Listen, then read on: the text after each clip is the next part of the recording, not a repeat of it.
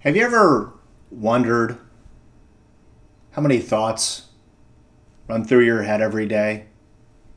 Well, it turns out you and we have roughly 60,000 thoughts run through the old noggin, which is an amazing thing until you realize that we have the same thoughts each and every day of the week, which is a real problem when our lives aren't where we want them to be.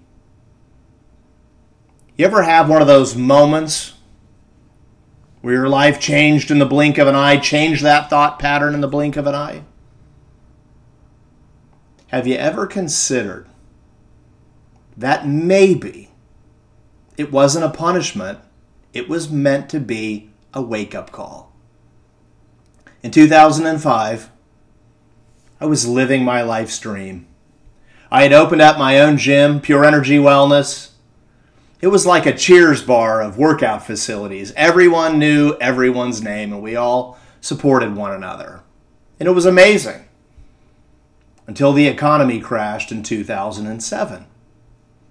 One of the first things to go was gym memberships. My future was incredibly uncertain at best. I knew only one thing to do. I was not this business mastermind that decided I'm going to take my 60-hour work week and I'm going to make it 120 hours, which was not good because at home I had this massively kind wife. I had a 2-year-old son, Gunnar, and I had my daughter, Kaylee, who at the time was 8. Working 120 hours a week, commuting, trying to get some rest in. I never saw him. Except, I saw him every once in a while when I would get home late and I'd have the energy to walk over to their bedroom door and maybe watch them sleep for a couple minutes. This was my routine for a year and a half.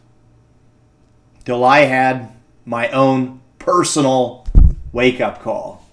September 11th, 2008, my 36th birthday. Got home after roughly a 17-hour day, 10 o'clock at night. I opened the door, and there was my wife. She asked me to sit on the couch. I should not have been surprised by what came next.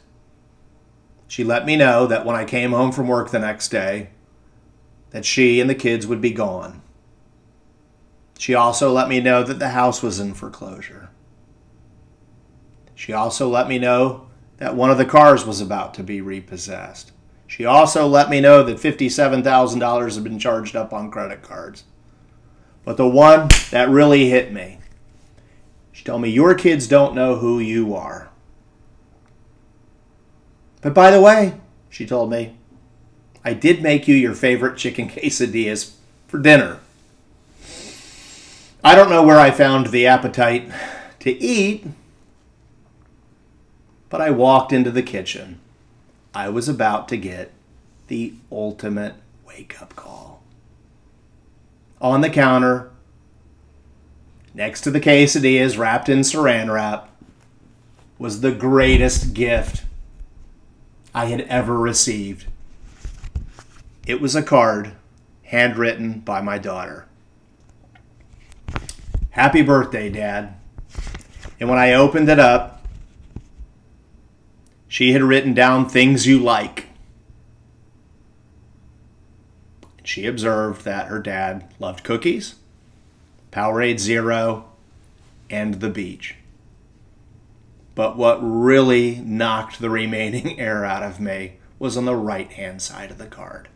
Dear Dad, you are the best dad in the world. In her infinite wisdom at 8 years old, she knew to write "we," representing her and her brother Gunnar. We love you so much. Love, Kaylee. And you could tell she had taken his hand and scribbled Gunnar on the bottom.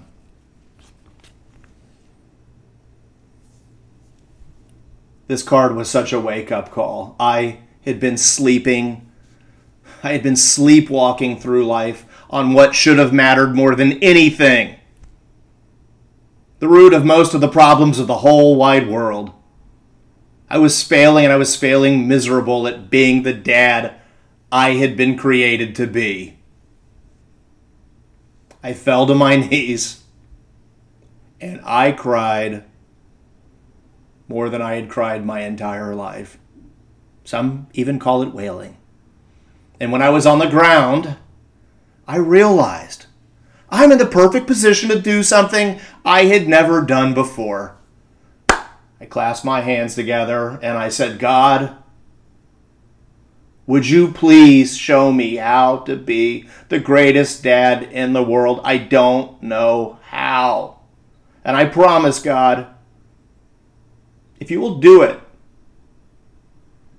I will never turn my back on you ever again. I think about the love in that card and all the many things that it did. But what it did more than anything is that love that little girl had showed somebody who thought they were nothing. It made me think I could be somebody else.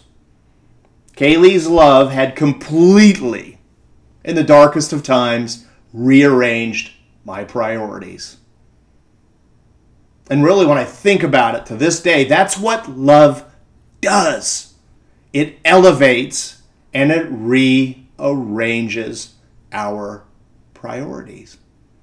We are what we think we are. What are your 60,000 thoughts telling you? This card sent me on this journey. I call it like messianic.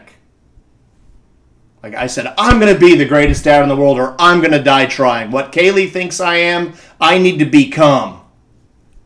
I read this quote, Martin Luther King Jr. If we don't have something we are willing to die for, our lives aren't worth living. And I knew I was going to become the greatest dad in the world, or I was going to die trying.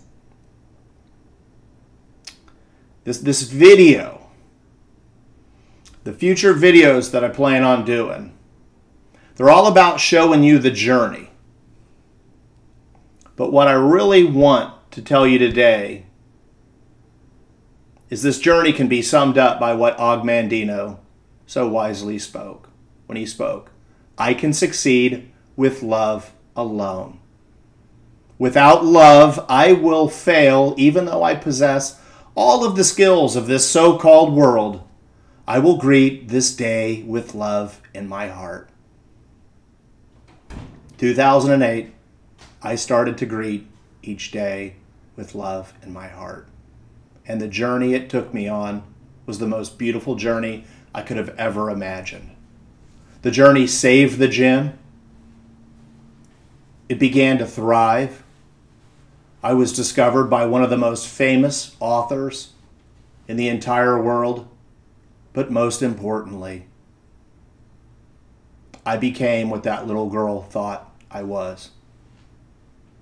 The greatest dad in the world. It's my most favorite accomplishment. My daughter's card was a wake-up call to me.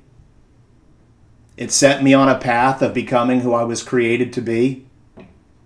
And if you're not already on that journey, please let this video be the wake-up call for your life. That's why it's being made.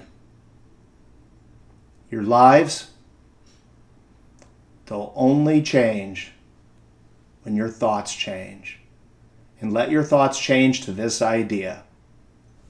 I was meant to become the best version of myself. You were meant to become the best version of yourself. Thank you so much for making it to the end of the video. I know you probably wonder why the channel is called what it is called. I promise to get to that on the next video. But I just wanted to say and take a moment that there's a little bit of a twist ending here. This video was not my idea. I've been telling my daughter for years that that card saved my life. And it did. And I was asking Kaylee, what are you most passionate about? Question parents should be asking their kids. And she says, this journey you've been on just is amazing. And I would like to have my life make a difference, Dad. Do you think telling that story to everyone would make a difference? And I said, absolutely. So she said, Dad, I would love to start a YouTube channel and work on a project with you, which I thought was completely awesome. So the idea behind all of this came from the genius behind that card, my daughter, Kaylee. In life, everybody should have a mission. My personal mission is to leave everyone I meet better off. So the content that we're going to be putting out, that we're asking you to subscribe to, it has one mission and one mission only. We'd love to raise you up and encourage you to become all you were created to be. Thank you so much for watching our video. If you like the content, please hit like and subscribe.